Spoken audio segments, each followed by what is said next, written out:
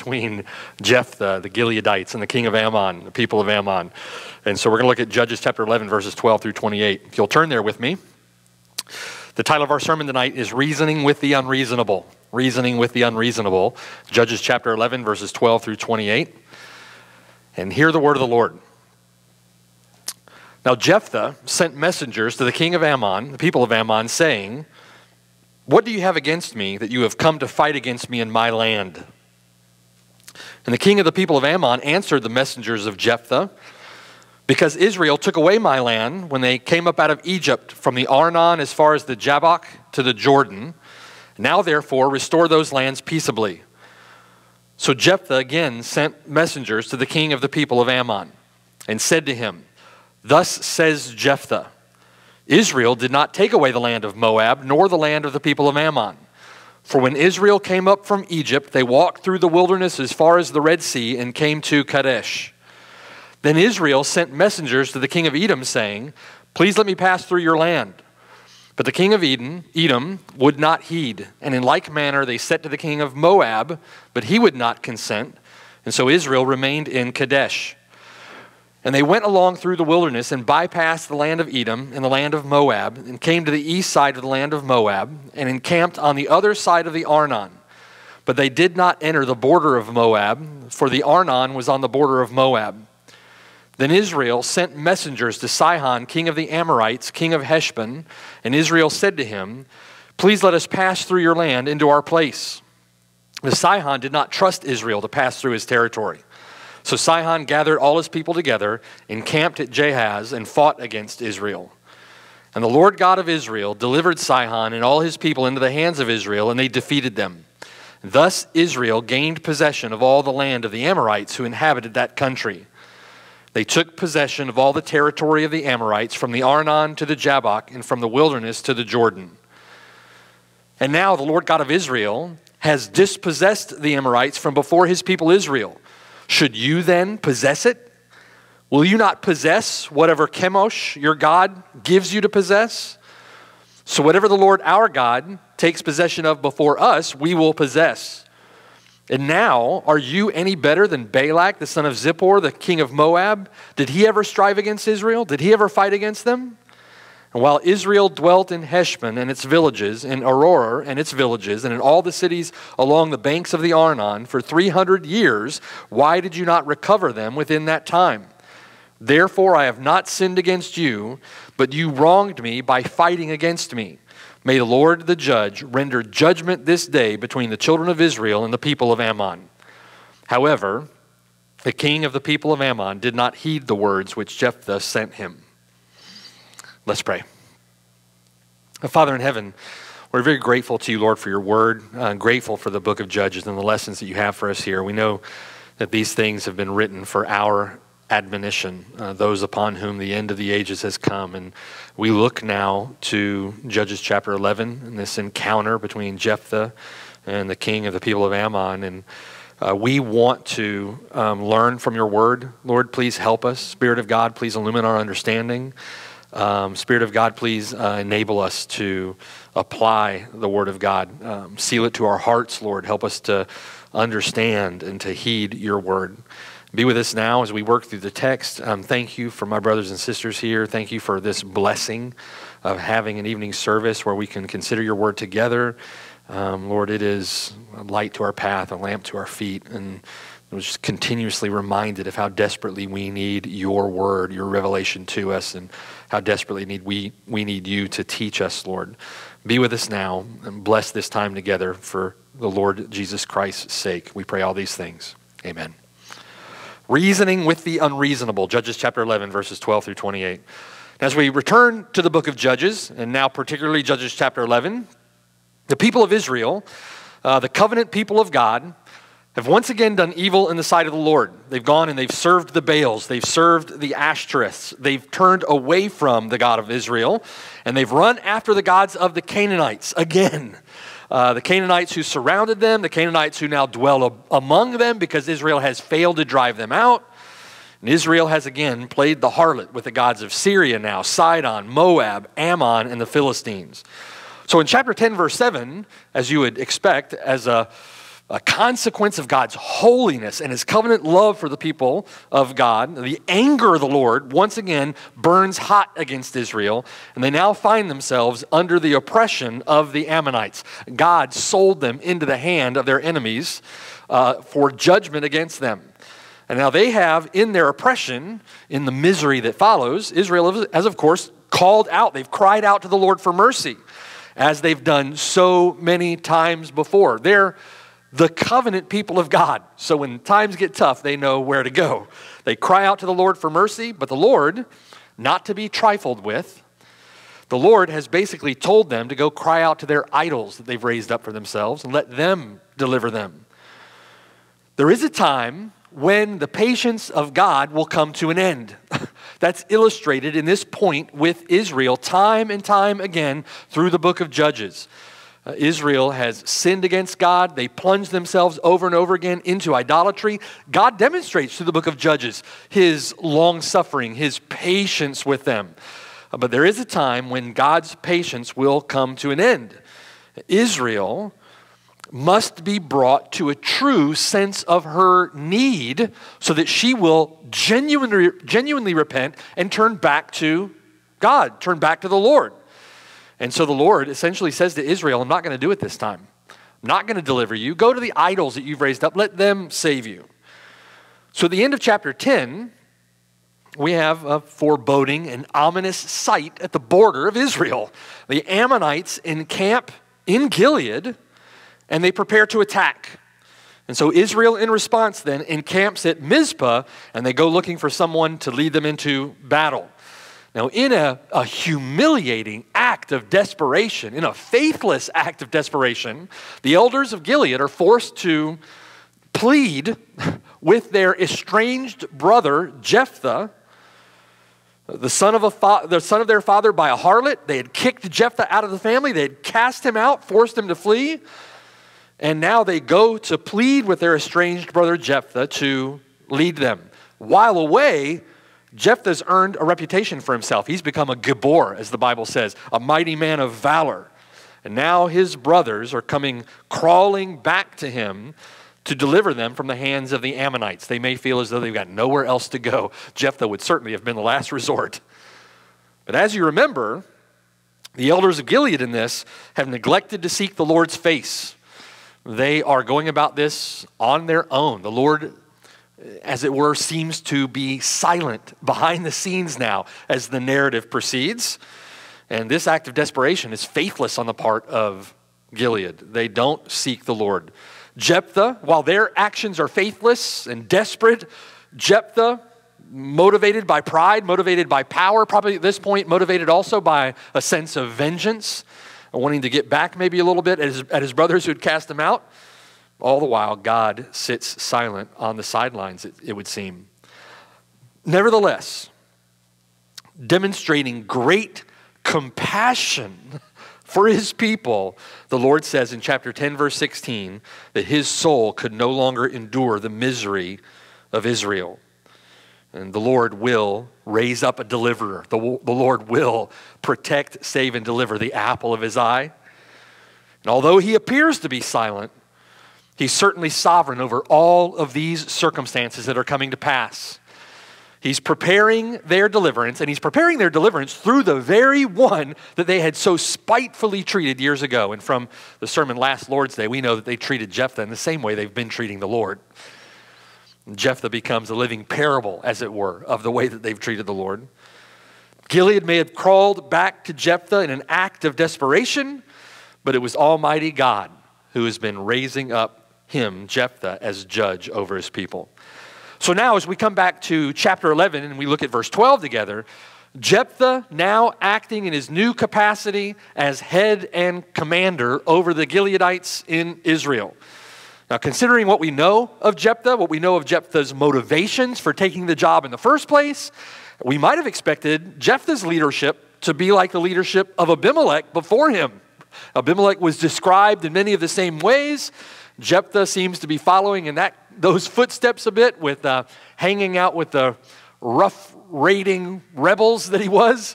We would expect that Jephthah may be a lot like Abimelech. But out of the gate, Jephthah here proves that he's taking leadership in Israel seriously. He's taking his leadership responsibilities very seriously, and he shows real leadership here beginning in chapter 11, verse 12. He shows wisdom, he shows skill in how he deals with the king of Ammon, and before Jephthah brings them to swinging swords in close quarters, Jephthah is going to try his hand at diplomacy from a safe distance. Verse 12. So Jephthah then sent messengers to the king of the people of Ammon, saying, what do you have against me, that you've come to fight against me in my land? Do you see? Why are you attacking me? You have no cause. This is my land. Verse 13. And the king of the people of Ammon answered the messengers of Jephthah, because Israel took away my land when they came up out of Egypt from the Arnon was a river in the south, as far as the Jabbok was a river in the north, and to the Jordan, which was a river to the west of Gilead, on the western border. The king of Ammon said, now therefore, the end of verse 13, restore those lands peaceably. They're my land, the king of Ammon said. So Jephthah refers to it as my land. The king of Ammon refers to it as my land. And what we have here in Judges chapter 11 is a good old-fashioned land dispute. Right? It's a land dispute. This is the land on the eastern side of the Jordan River. This little segment of land, sliver of land, lies north of Moab, and it lies west of Ammon, okay? Just west of Ammon, between Ammon and the Jordan River. So that's where this little sliver of land is, on the eastern side of the Jordan River. So the king of Ammon simply wants to control this little strip of land that lies between Ammon and the Jordan River. He'd like to just annex that little piece of land. That's land currently occupied by Israel. Gilead is located in that land. And what has the king of Ammon done? He's crossed the border into this sliver of land, and he's set up shop in Gilead. Now, the two leaders here are obviously at odds. Jephthah wants to set the record straight, see if they can avoid a war. And so then Jephthah argues for why the king of Ammon has violated their land rights by invading their territory. And Jephthah makes 4 arguments to the king of Ammon. 4 arguments. The first of these arguments that encompasses most of our text is the historical argument. The historical argument. That argument begins in verse 14. Look at verse 14 with me. So Jephthah again then sends messengers to the king of the people of Ammon and said to him, thus says Jephthah. Now consider with me. Thus says Jephthah is a common address given at that time by an imperial power to a subject. Common language used by an imperial power addressing a subject. It's similar to how, if you remember, in 2 Kings chapter 18, similar to how the Rabshakeh addresses Hezekiah on behalf of Sennacherib, the king of Assyria. Thus says the king, like Israel is subject to Assyria, right? This same kind of language now used by Jephthah. Jephthah has some confidence now in his position as head and commander. Thus says Jephthah, he's writing this to the king of Ammon. Jephthah was obviously not going to be soft pedaling the talks. Jephthah would not be going to appease the Ammonites. He wouldn't be acting as their subject.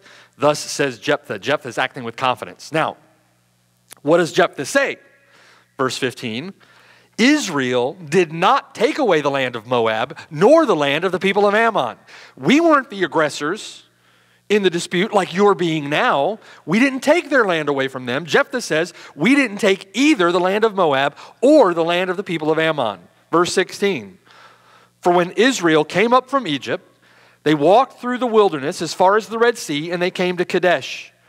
Then Israel sent messengers to the king of Edom, saying, please let me pass through your land. But the king of Edom would not heed. And in like manner they sent to the king of Moab, but he would not consent. So Israel remained in Kadesh. Now follow his argument here, beginning in verse 16, right? We asked for permission. Permission was denied. We respected their land rights. We didn't attack them. We didn't take the land in retaliation. What did we do? When we were denied permission to go through the land, we remained in Kadesh. Then, avoiding conflict with either of those kings, either with the king of Edom or the king of Moab, we circled around Edom and Moab on our way. And if you look at the geography of the area, it took Israel quite a way out of their way to go around those two territories. But it was as the Lord would have it, right? The Lord would not let them go through Edom, would not let them pass through Moab. They went around. Verse 18. As they went around, they went along through the wilderness and bypassed the land of Edom and the land of Moab. And they came to the east side of the land of Moab. Now, remember our geography. We've got the sliver of land in question between the Jordan River on the west side, Moab and Ammon essentially on the east side. Israel now is to the far east of Moab, away from the land in question.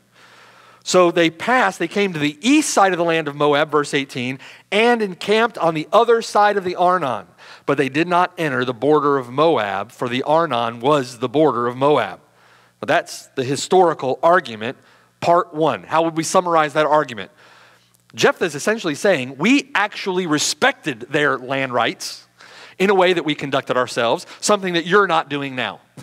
We respected land rights. That's not what you're doing by crossing our border and attacking us. Here's historical argument part 2, verse 19. Then, what does Jephthah say? He reminds the king of the people of Ammon. Then Israel sent messengers to Sihon, the king of the Amorites, the king of Heshbon, and Israel said to him, please let us pass through your land into our place. But Sihon did not trust Israel to pass through his territory. And so Sihon gathered all his people together, encamped in Jahaz, and fought against Israel. No return answer from Sihon. Sihon was the king of the Amorites. He didn't decline, didn't send a letter, didn't send messengers. What did Sihon do? Sihon mobilized troops and attacked Israel. Didn't waste any time. Forgot diplomacy altogether, just going to attack. Verse 21. And the Lord God of Israel then delivered Sihon and all his people into the hand of Israel, and they defeated them. Thus Israel gained possession of all the land of the Amorites, that's interesting, isn't it, who inhabited that country. They took possession of all the territory of the Amorites from the Arnon, that river in the south, to the Jabbok, that river in the north, and from the wilderness to the Jordan along the west coast of the land in question. It's the particular land that's involved in this dispute, isn't it? Where'd they get that land? They took it from the Amorites, right? Historical argument part 2.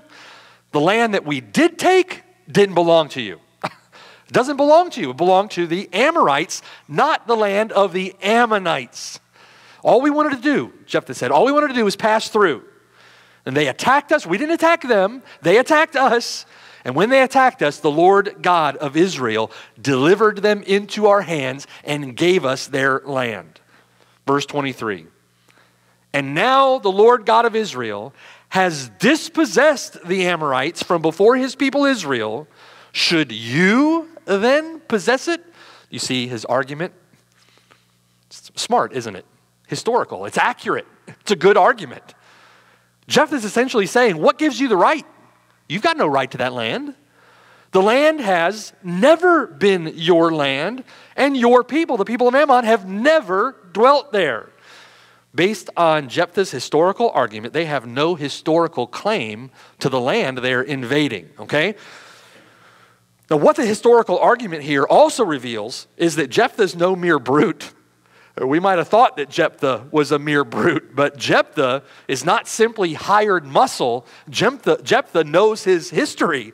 He's got some leadership skills. Jephthah's got some diplomacy skills, some diplomatic skills. Israel has been righteous, Jephthah says. Your aggression, king of Ammon, has been unrighteous. But it also reveals that Jephthah knows his biblical history. Numbers 21 explains that it was the Amorites that originally had taken that land from Moab. The Amorites had invaded Moab and had taken it to themselves. Israel's wilderness wanderings took them as far as the border of the people of Ammon. The Ammonite border is described in Numbers 21, I believe it is, verse 24, as heavily fortified. And so Israel didn't go in. Deuteronomy 2 explains that the Lord had specifically restricted them from going into Ammon. And so Israel took the land of the Amorites up to the border of Ammon just to the east. And when Moab attacked Israel, they attacked unprovoked, and God gave them the land. Now, Jephthah's detailed knowledge of their history makes the faithlessness of Israel at this time even more glaring. The fact that Jephthah knows these things in such detail shows, it manifests that Jephthah, other Israelites like them, knew their biblical history, knew what had been taught them through the generations of what God had done for his people and what Israel had done in the land and how God was faithful to deliver the land for the people, right? They would have known these stories. They would have understood their history. Just like Jephthah, they knew these things. It makes their faithlessness even more glaring, doesn't it? Israel is charged with forgetting the Lord their God. It doesn't mean they had short-term memory loss. It doesn't mean they've got a memory problem. They don't want to retain him in their knowledge. Their forgetfulness of the Lord is willful. Do you see? It's willful. They forget until what? Until when? Until they need him. And then they remember. They remember and they go crying to him. And the Lord has said, no, you go cry back to the idols that you've chosen for yourselves. Jephthah shows us they knew Israel's history. They knew the account of what God had done for his people. Now, having very well established the historical argument, Jephthah then shrewdly, sarcastically posits a theological argument to the king of Ammon. Look at verse 24. Will you not possess whatever Chemosh, your God, gives you to possess? So whatever the Lord our God takes possession of before us, we will possess. God is the one who gave Israel Sihon's land. Jephthah essentially says to the king of Ammon, you're going to have to be content with whatever land Chemosh gives to you. That's the land you're going to get, and you need to be content with whatever your little God gives to you. Reference to Chemosh here appears to be a sarcastic insult. Do you see? Sarcastic insult. Chemosh isn't the God of the Ammonites. Now, this is interesting. It's also a point at which many Bible deniers will use to say, look, see, there's an error in the Bible. There's no error in the Bible. This is a sarcastic insult, and it's fascinating if you just think about it for a moment. Chemosh isn't the god of the Ammonites. The god of the Ammonites was Milcom. Chemosh was the god of the Moabites. Now think with me. This little land, this little sliver of land in question, used to belong to Moab. The little god, the little g god, over that little section, that little sliver of land, is Chemosh. Chemosh lost that land from Moab to the Amorites. You know, if you were charitable to that little g god, you might say that he gave that land to the Amorites. And then he loses it again to Israel. Now think with me for a moment. According to the wicked and ignorant pagan tradition of these people, their little gods, their little idols, controlled these segments of land. Chemosh was the little god that controlled this land in dispute. It may have been that the Ammonites claimed Chemosh as their little god too, and so justified their claim on the land as their land. Nevertheless, Chemosh was defeated first by the Amorites, who took the land from Moab, and then by the Israelites, who took the land from the Amorites. Chemosh is 0 for 2, how we would say that, right? He's not doing good.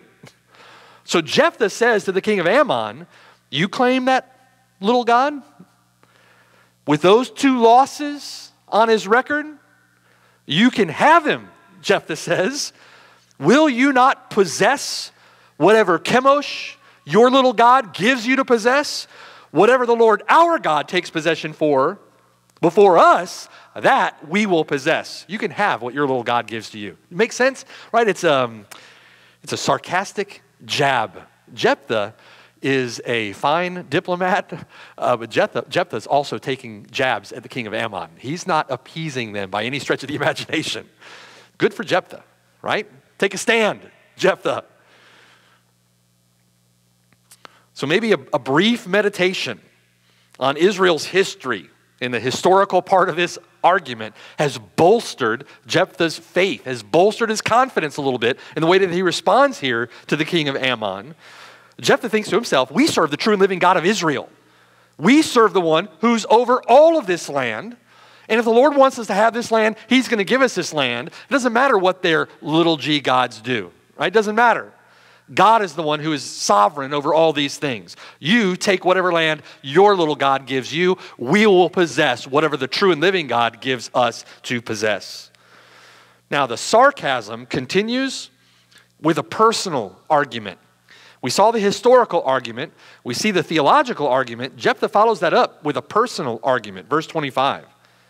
And now he says to them, listen, are you any better than Balak, the son of Zippor, king of Moab?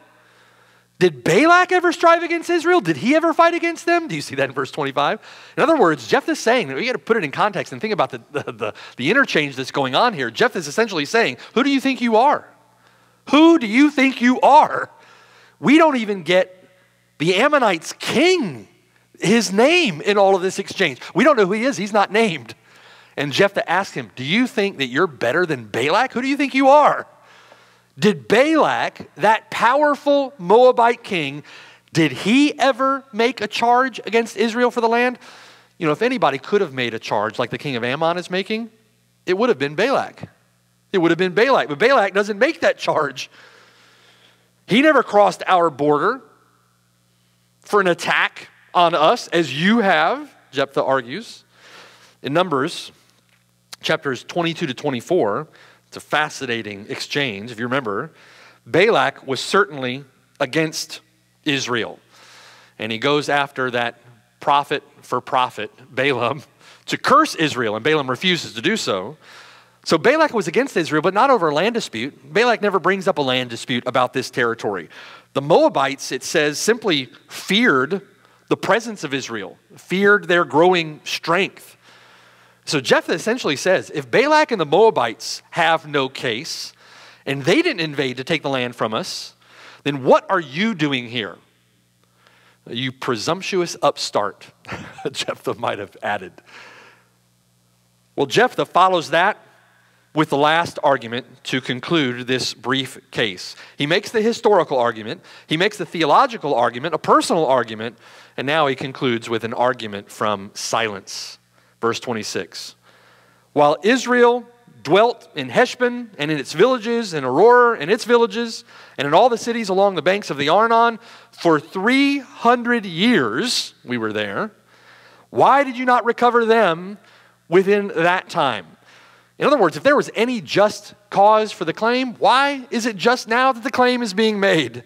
If you had a case, why'd you wait all this time? Right? If a case was to be made, certainly it would have been made in that period of 300 years. We've been here a long time. This is our land, Jephthah is saying. We live here uncontested for the last 300 years. This is our land. Verse 27. Therefore, Jephthah wraps up his case. Therefore, I have not sinned against you, but you wronged me by fighting against me. May the Lord, the judge. Jephthah has been raised up as a judge.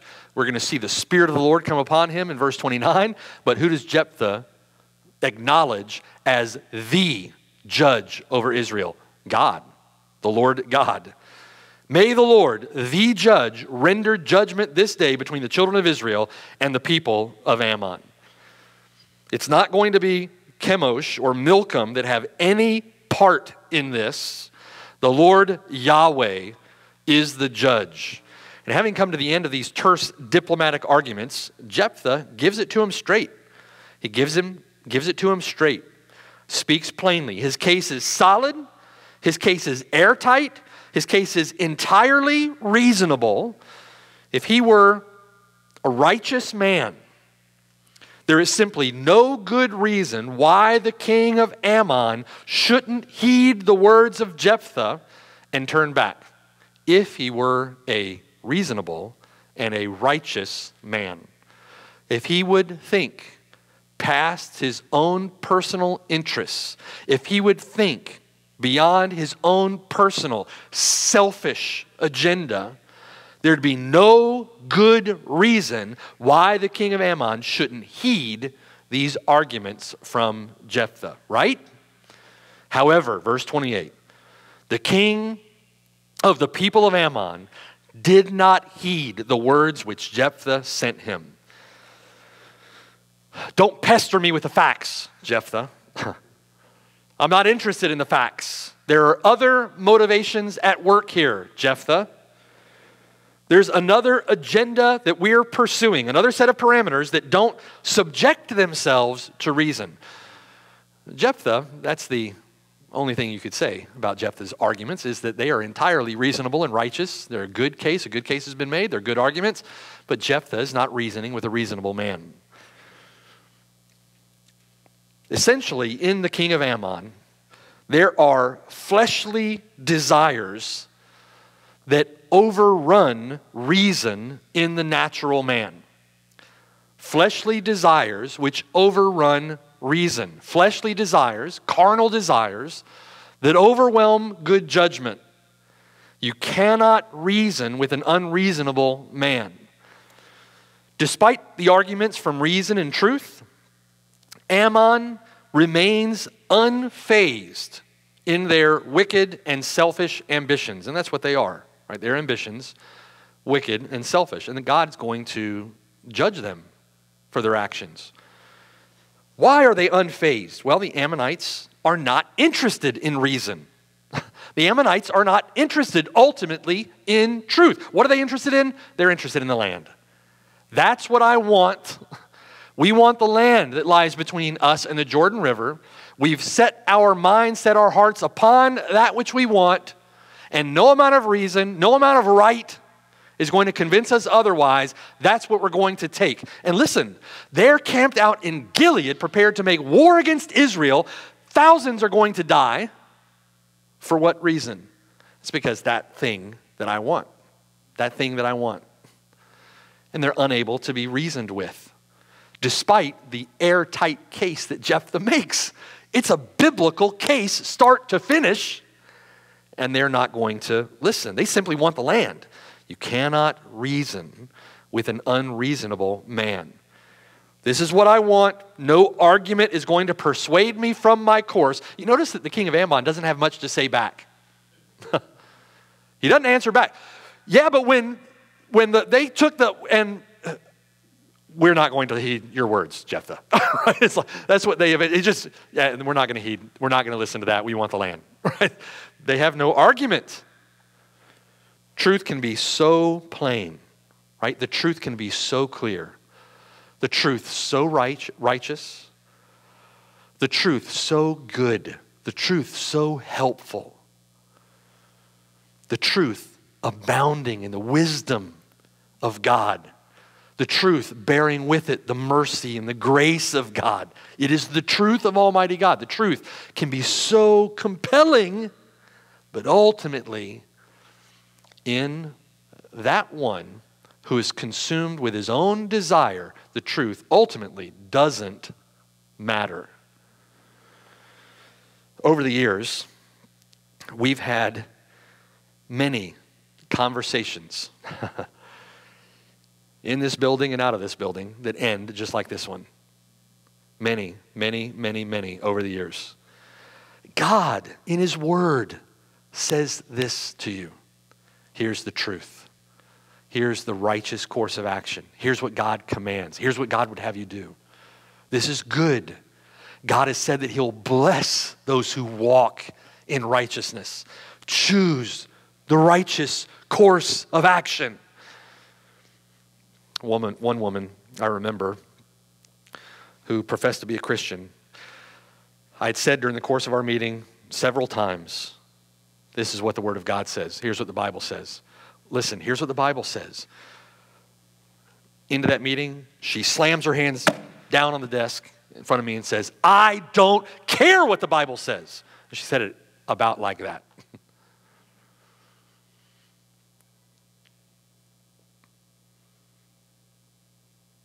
We can be overrun by idolatrous, covetous, wicked, unrighteous desires, can't we?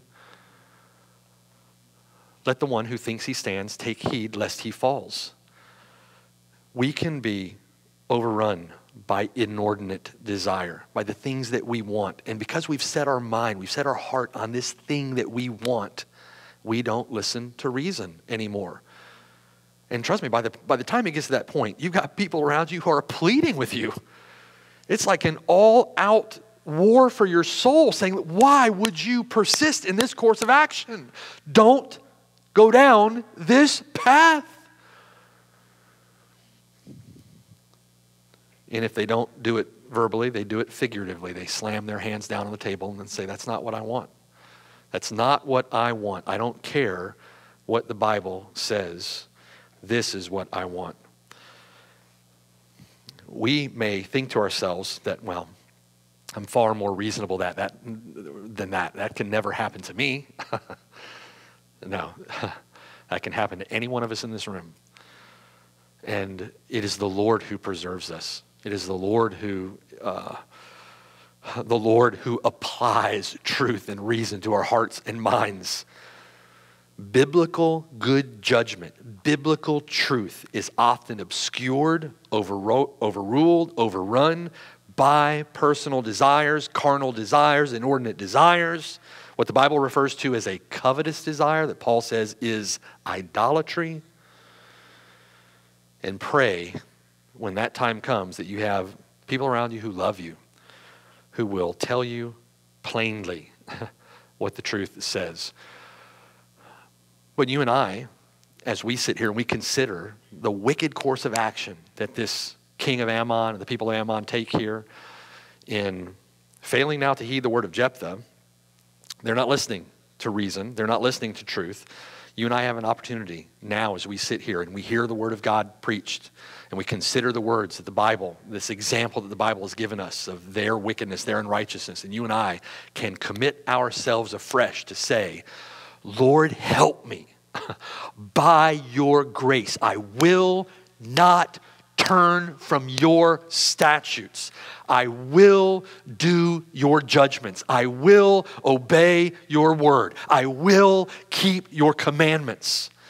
And when you find yourself in a circumstance where desire rises up from within your flesh and this little trinket gets dazzled before you by the enemy, you can remember that commitment that you've made and rely upon God for help. God, please, please don't let me be led astray by the desires of my carnal flesh. Don't let me be led astray by worldliness. Don't let me be led astray by foolishness. And then listen to your brothers and sisters. Right? There's safety in a multitude of counselors. You have a family around you that loves you, that cares for you, that will speak the truth to you, that will read the Bible to you, that will confront you. Ultimately, there's no hope here left for the king of Ammon. He refuses to hear the word of Jephthah. And so now Jephthah will put down his pen and he will pick up his sword. And Jephthah becomes the agent of God's judgment against the people of Ammon. The Spirit of God will come upon Jephthah in verse 29, and God will deliver his people. Praise be to God. Amen? Amen. Let's pray. Father in heaven, Lord, I praise you and worship you and thank you, Lord, that you are the deliverer of your people. That you are the one, Lord, who preserve us and protect us. Keep us, Lord, from foolishness. Keep us from worldliness. Keep us, Lord, protect us from the inordinate desires, the fleshly or carnal desires of our own fallen heart. Keep us, Lord, from those things that would lead us off the path of righteousness and into the path of the consequences of our own sin. And help us, Lord, to see your truth and to love your truth and to cherish and to treasure your truth above all things, that we would not be swept away with the wicked. Help us, Lord, to heed your word and not to be like this wicked king of Ammon who turns a deaf ear to the truth being spoken to him through the lips of Jephthah here, your judge. Protect us, Lord. Help us, Lord. We are prone to wander. We easily go astray. Keep us, Lord, in the path. Preserve us for your name's sake, and preserve us for our own good.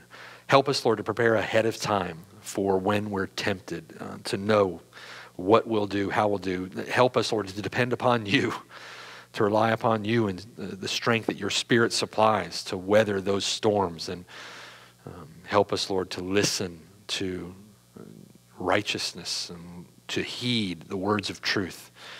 For our good, for your glory, we pray all these things in Jesus' name. Amen.